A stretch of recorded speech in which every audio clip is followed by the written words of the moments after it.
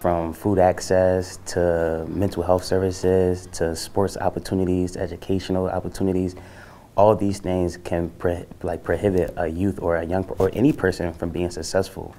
So not just my role as Unlimited Potential, but being somebody that oversees the rec center is really to implement these opportunities in this space that we call a hub, to give them a fighting chance, to know that these things are at their disposal, they are available. Mental health, that's the main thing.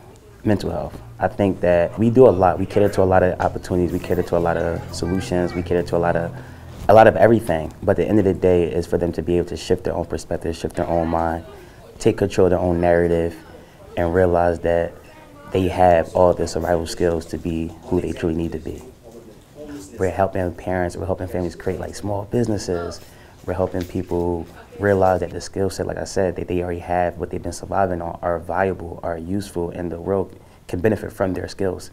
So from not just working with kids, but working with families, we're always looking to cater to their needs, always looking to put them in a position to be the best parents or the best family guardian of their kids' lives, because we know it's a ripple effect by working with the families. We know that we can motivate the kids, but they still gotta go home to that household.